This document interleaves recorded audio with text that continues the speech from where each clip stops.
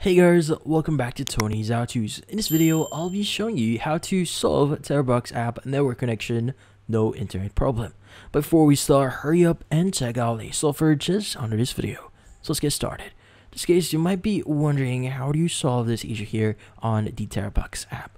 Well, the first thing that you want to do here, which is the most obvious thing that we could do, is to make sure that you have a pretty stable internet connection. In this case, you could go and open up any browser here and just type in the following, which is going to be speed test, and just run a quick speed test here. Now in this case, you need both your download and your upload speed here at, in this case, pretty good speed. Like for example, mine is average here, so my download speed is going to be around 50 and my upload speed is actually around 30 to 40.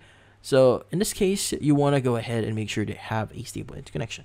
Now if your interconnection is in this case is quite slow, it means that is a problem here. You might want to consider switching to a different network or start using your mobile data. Now if your interconnection is pretty good and you start having this problem, well, the thing here is you want to make sure that you have the latest version of the app. Now if you don't have the latest version of the app, this will actually affect the functionalities and the connectivity that you have to Terabox platform. In this case, you want to go open up Google Play Store here and you want to look for Terabox. Now, once you see Terabox here, if you do see any options or button here that says update, go ahead and click on it and wait for the update complete. And once the update is complete, you can go ahead and see if that solves the issue.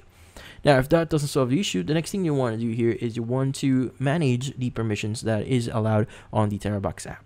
Look for Terabox here, press and hold on it. You want to go and click on the eye icon.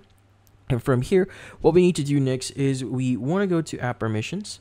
And from here, you want to scroll down a bit here. And what we need to do is we want to basically manage a few things.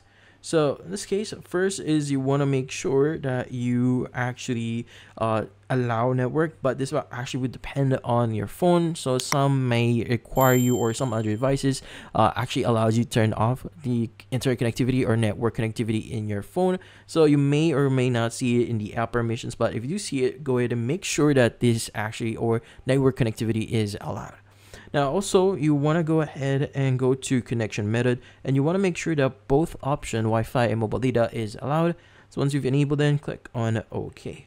Now another thing that you might want to consider here is you want to go to battery saver here. And instead of using battery saver, you want to go ahead and click on the no restrictions here, and from then on, see if that solves the issue.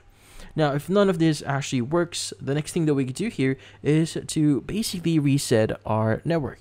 Now, just a quick note here, if you try doing this next method here, this will actually clear any connections that you have. Like for example, if you've paired a Bluetooth or paired it with a Wi-Fi connection or a Wi-Fi location, it will actually delete that. So just keep that in mind. You may need to reset or set them again if that's the case. So you want to go to settings here. And want to look for more connectivity options, and from here you want to scroll down a bit here and look for the options as reset Wi-Fi, mobile networks, and Bluetooth.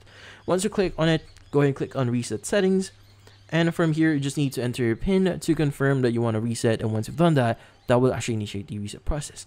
Now again, like what I said before, this will clear any data that you have on your Wi-Fi, your mobile data, and your Bluetooth. So make sure that you know all your data that you want to reset. Again, like your Wi-Fi password, any Bluetooth device you want to connect, make sure you have them still. But yeah, so in this case, that's about it. So if you found this video helpful, hit the like and subscribe button and watch our next video.